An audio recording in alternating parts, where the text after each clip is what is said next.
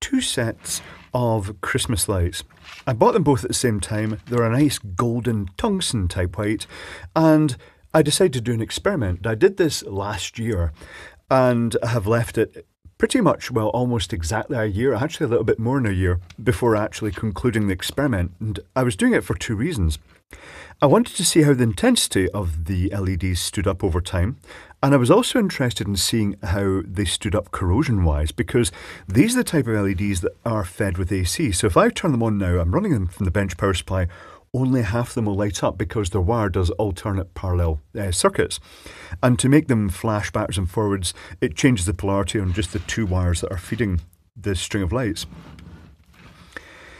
That means that because the polarity is changing, because of the way they're arranged, that effectively they don't see continuous DC across the LEDs. Even when they're lit static, it's actually alternating the polarity really quickly and making them sort of shimmer backwards and forwards at very high speed. So it appears both the channels are lit. But because it's not just static DC across the LEDs, I reckon that it might reduce corrosion. And I have to say that after 1 year of being out, this is the most corroded looking LED, and it's still not too bad. There's a little touch of corrosion at the base, but it's not that bad at all. Compared to that, if you'd put the standard strings out that are just run from DC, and it's multiple wires to make them flash, or just if it's a single circuit, it's just two wires going along the whole string, they tended to corrode quite quickly. Literally within one season, one Christmas, you'd often see that the water had gone in through the heat shrink and had seeped round the end by capillary action, and then because it had DC across, it accelerated the corrosion, like those sort of fake foot care things that pretend they're drawing impurities out your feet. Yeah, that's another video completely, which I might put a link to that video, because it shows the effect of accelerated corrosion with DC and water. So the other thing I wanted to see after the test was the intensity, and let me show you the result here. This set, well, let me connect the other set up here, because I just pulled the wire off it. That's better. But I think you can probably see that there's a bit of an intensity issue. I shall twist those wires together better. I've not twisted them properly here. I shall twist them up and stick this back on. There we go. So this is the set that was bought at the same time but has not been used.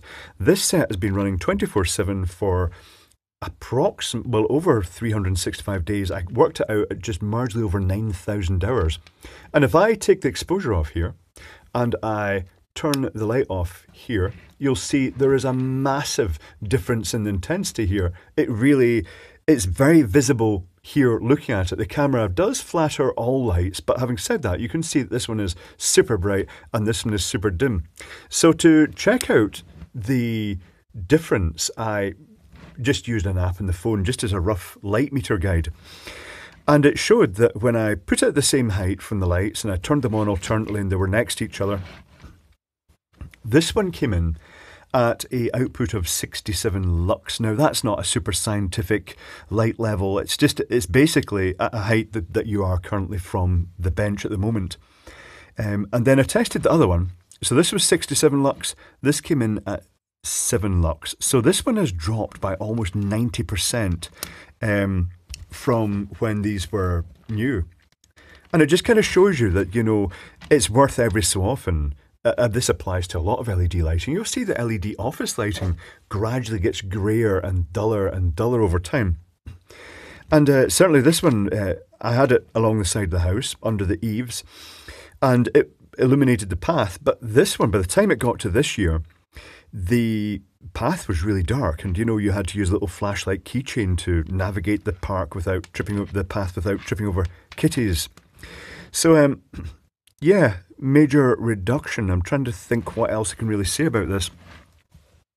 The same applies to office lighting, and if you do it's worth changing the lights. The same also applies to fluorescent lighting. This is where tungsten lamps maybe win, because the tungsten lamps would generally more or less keep the same intensity for the full lifespan.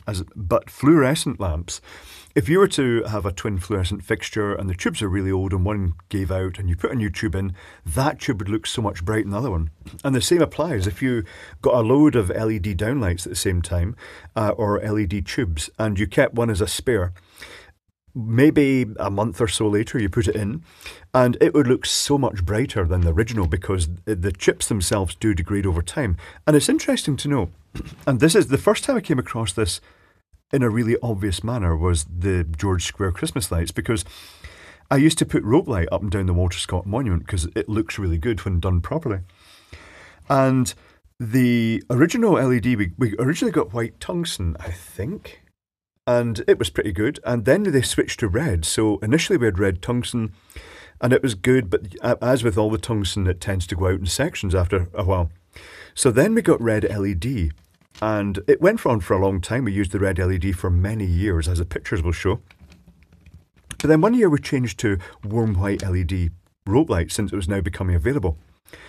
And we put it up and looked at it when we turned it on and it was spectacular. The monument was so sharp. It was just this really bright, warm white, glowing monument, basically.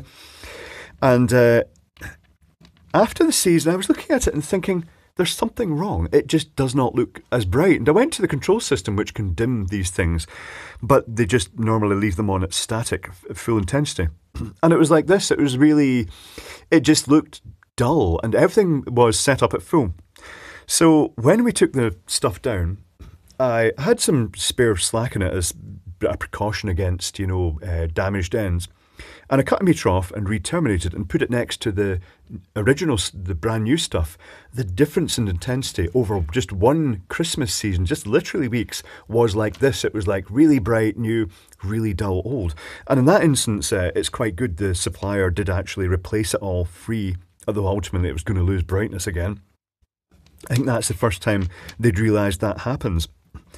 But the odd thing is the old red LED, it just kept its intensity all the time because the older technologies like gallium arsenide and gallium phosphide, the older reds and green type colours, they're very stable. They will probably degrade over time, but not much. The modern technology, the gallium nitride, that's the one that's got the blue chips or the bright dazzling green chips or the phosphor ones like the whites. They lose intensity over time quite quickly actually. And in the case of the chips, the blue or ultraviolet chips with phosphor, it's a sort of double-barreled degradation because the phosphor can degrade as well as the chips. And that's sometimes visible as lights gradually going from, say, warm white or standard white. The phosphor degrades and the blues start shining through more predominantly. And the LED gradually gets bluer and bluer over time. But there you go. It's a significant thing. It does show you that maybe it's a... Keep in mind that these are actually drawing the exact same current. I can prove that. I should prove that to you. Just so you know there's no shenanigans going on. Let's break out this positive that's going either direction. I shall turn the power off. I shall put this little clamp meter, I'll keep the cables well away from it, so we get a nice clean reading. And I put a little clamp meter over it, set to DC current, 0 out. And if I turn the lights on, the bright circuit is drawing about, say, 90 milliamps. Now, I'll turn it back off, and I'll put it on the other circuit here, the dim circuit, and null that out, and I'll turn it back on again, and it's actually drawing slightly more. It's drawing about 99 milliamps, 100 milliamps. So this is, the dim set is actually drawing more current than the bright set, just because there's always that slight variation in the current through different, I guess, different batches of LEDs maybe, which is also possibly a factor. Maybe I should have tried these against each other when they were new, but either way, I know that these did look just as bright as these when they were new. And it just shows that, they're... Keep in mind that it's drawing the same amount of power. It's a tenth the brightness. It just suggests that it does make sense every so often just to basically treat these as a consumable item and every so often just ditch them. Just, scrap them and replace them with new sets because you're going to end up with, for the same power, you're going to end up with a much sharper, brighter display. So there you go. LED degradation. I shall turn this light off so you can marvel at the difference in intensity here. I shall put... Oh, I've just shorted that out. I shall put it like that, and that means that I can pop little subscription type things up at the top. Well, there you go. Double-barreled. Oh no, I've shorted out again. Oh, I'm not doing very well, and the bench supply is set up quite high. Let's just abandon the video right now.